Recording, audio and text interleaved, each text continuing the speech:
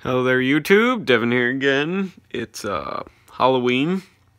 I'm a little sick, a little bit tired, but since I don't know if I'm going to be like physically sick or not, I decided to not go to bed, and instead I got my good buddy the trash can next to me, and just gonna make some videos in here. So you guys wanted to see some of my other Russian World War I stuff for my reenacting. This is one of two uniforms I have. Now I recommend if you're a reenactor that you have two uniforms. Now the reason I say, well, you don't really need to have two full uniforms like kit and everything like that. But having a different set of clothes usually, so like trousers, and I highly recommend you get a pair of boots, one pair that is like authentic and hobnailed and stuff if that's your era. So like I have an actual authentic hobnailed pair of Russian boots. They're reproductions, but they're very, very similar to the ones that they pretty much used at the time. I also have that same exact pair that I had the same guy that made my authentic pair put rubber soles on for when we do demonstrations indoors and stuff like that. I'm not, for one, marking up the floors, and for two, wearing hobnails indoors on like a slick tile floor. You might as well be ice skating. You'll fall on your ass very, very easily. So without further ado, we'll get into it here. Now this is my nicer one of this same uniform. I had I have two of these. One that I let kind of get dirty, and it has some holes and stuff in it, because that's the one that I wear in the field. But when we do an indoor demonstration or something, like when people come by to just ask about the history about the uniform and stuff, this will be the one that I wear indoors. So the first thing you probably notice right here is the belt. Now the belt is black leather. It was standard. You can find some brown ones though too, as the Russians got more desperate towards the end of the war. A lot of these uniforms were kind of subject. They couldn't make enough uniforms for everyone. So a lot of times you'll see people towards the end of the war, and soldiers that are loyalists in the revolution and stuff, wearing civilian clothes, with the exception of pretty much the belt. They tried to give everyone a belt because it was easy to identify troops by the crest on their belt, as the communists didn't like to wear the royal crest anymore after the war. So this was something they tried to give to loyalist soldiers in the Civil War, in the Revolution, to identify them. So what you see here is kind of a top grain leather belt. It has brass fittings. You will see bronze fittings on a lot of them. This is a reproduction brass belt buckle. You could tell by the shine. I'm working on scuffing it up. It's got some few good scratches on it, as you can see there. But it's pretty much just a simple hook is how it works. So this belt is meant to be worn over the shirt here around the waist area, and it would have your ammo pouches and stuff hanging off of it. So this is a very, very, especially in like World War I and World War II and earlier time periods, the belt is one of the most underappreciated pieces of kit, because this is the foundation for all of your equipment. Pretty much hangs off your belt up until, you know, World War II. Everything hangs off your belt, and you even see it in more modern times, like with the Alice belt and stuff like that, into Vietnam. The belt is pretty much your foundation for your equipment. So you would usually see soldiers hanging canteens. If you didn't have a sling canteen off of your belt, your Mosin Nagant ammo pouches would be hanging off your belt. Whatever rifle you were issued, I shouldn't say Mosin Nagant, but the Mosin Nagant ammo pouches were usually pretty universal, and they could hold either loose ammunition or chargers or stripper clips, depending on what part of the world you're in. You will often hear them called.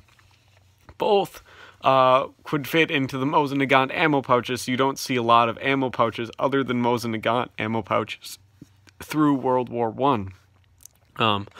So we'll get the belt out of the way. Now what you see here is the Russians were actually one of the, really the only other country other than Britain to have a very drab, very good uniform as far as camouflage goes going into World War I. The French entered World War I with navy blue and crimson pants.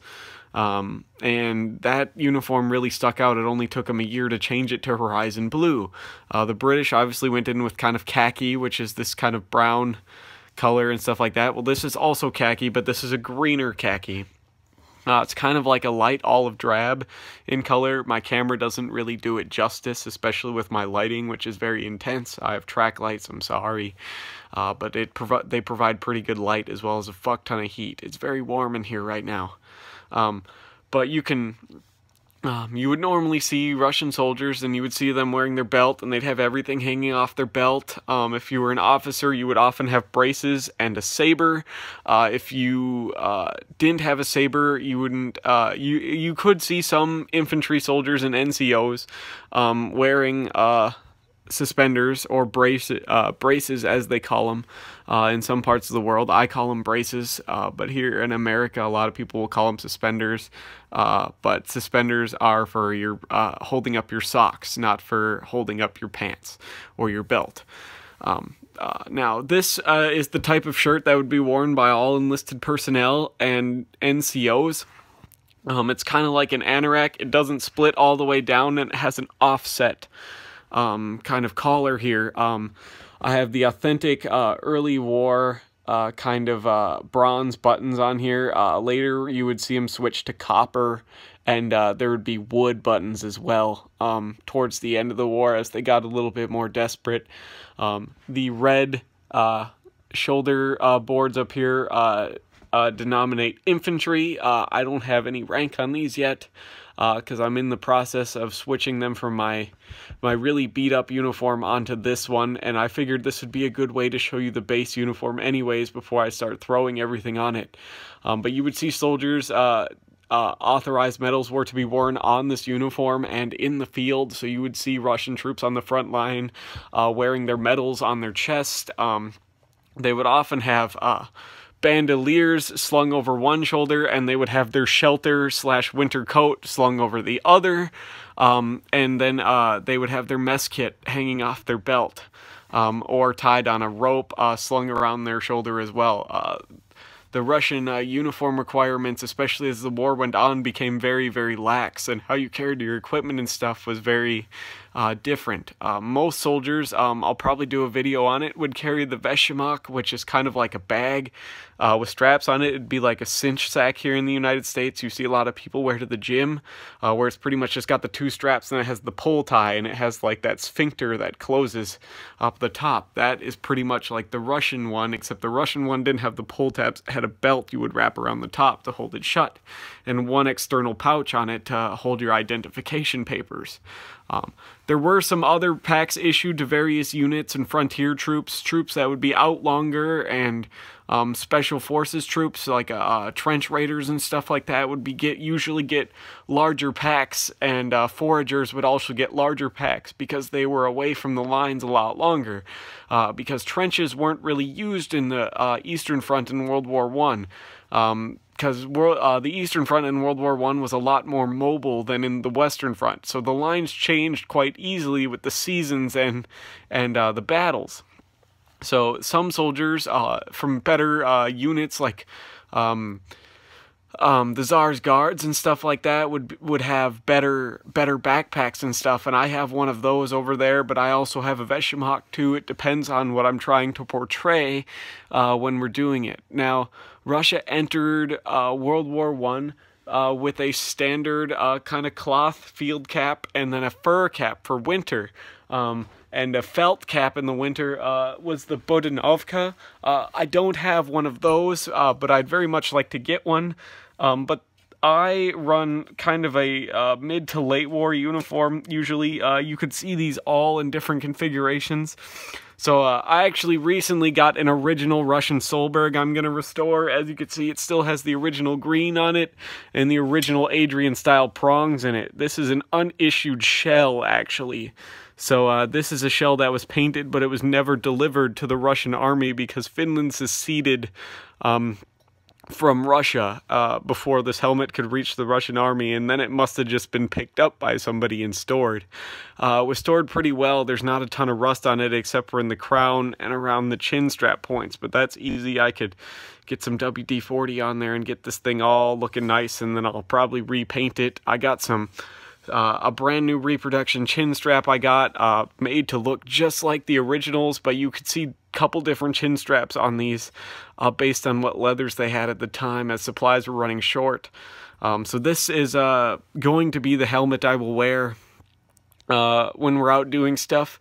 I also have a finish one that's black that I keep a green cover that's the same color, like a linen cover, over, because I didn't want to change the black paint on that one.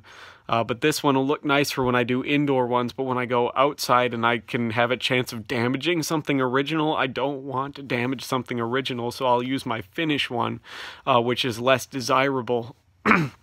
Excuse me, when I'm out in the field, so that way it won't be so bad as to damage an actual Russian one like this.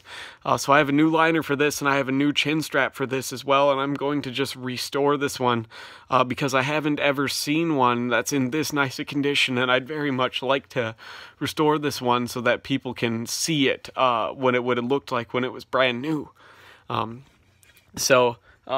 I also have the standard Russian, that's where I was, sorry, the standard Russian headgear in World War I was the field cap, and it was like a peaked cap, a visored cap, like a lot of service uniforms have today with their like dress uniforms. So yeah, but this would have been the shirt that was worn by enlisted personnel and NCOs. Officers would have a full tunic that would be split all the way and have larger buttons on it. Like I said, they would be the ones issued handguns and sabers. You would often see them with braces or suspenders to hold up their belt. But for the most part, the general infantry didn't have that. There was private purchases, though. Now, the Russian troops for the early part of the war were issued jackboots, kind of like the Germans. But they were made out of exceptionally thick leather.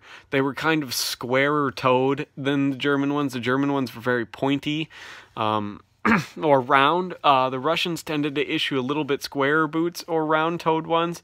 They were black and they came up to just below the knees. Later they would switch to black service shoes and puttees like normal. Like most militaries did, just for cost. The leather to make those boots was a lot more to make a pair of jack boots, and it took a lot more skill to make a pair of jack boots than it did to make a service shoe. I have both, so it depends on what time of the year and everything I will portray. And but my service shoes are hobnailed, so I don't like to wear those indoors. But I have 2 pairs of jack boots that are both rubber and hobnailed. Here are the pants up here. Now, the pants don't have the correct buttons on them. They would have kind of brass or copper buttons like normal. These are plastic because this is a reproduction. It's linen lined around the waist for reinforcement. And it has, excuse me, just a 3-button fly, 2 at the top and 1 kind of there in the middle. They're just straight leg trousers, so I don't really need to show you the bottom. They're not breeches or anything like that. They were just meant to be tucked into your boots or into your puttees. Now, the back of these pants, though, they have this extra adjustment. So you could have a belt on your pants, but if you didn't have a belt, you could also just tie these kind of like you would a bathrobe between these 2 D-rings to adjust the length of your pants, the waist adjustment, which is very nice. And convenient. It's very well thought out. The shirt is linen lined all the way through, even down to the sleeves. So the cuffs, anyways, the sleeves are unlined, but this is isn't very itchy wool. Actually, I've had some pretty itchy uniforms. But the upper torso, so pretty much down to where this is all linen lined. So from pretty much about the diaphragm down is unlined, but the rest is cotton lined to prevent that itch around your neck. It has a stand-up collar. Excuse me. I mentioned I was sick, so just bear with me. I'm sorry. But you guys really wanted to see this stuff, and I'll do some of my other equipment videos and things like that when I do this. But hopefully you guys liked this video, and you subscribe if you like this sort of thing. I'm constantly ever changing this uniform as I learn more about Russian uniforms through the World War I period. I'm trying to put together an officer uniform as well. If you guys have any tips or tricks or where to get anything, I'd very much like to look for. There's one thing I'm looking for, very, very, very hard to find though, is I'm looking for somebody to make me a reproduction copper mess tin. And so it was a kidney-shaped one, and it was just a big open thing, and it had a little dish on the top that would slide over and a wire handle. It was pretty much like they made in World War II and everything like that, and you can find pictures of them. If I could find somebody to make me kind of like a heavy gauge copper mess tin out of solid copper, I'd very much appreciate it. I'm willing to pay for you guys if any of you are metal workers or know a metal worker that could do that. If somebody could make me one out of sheet copper.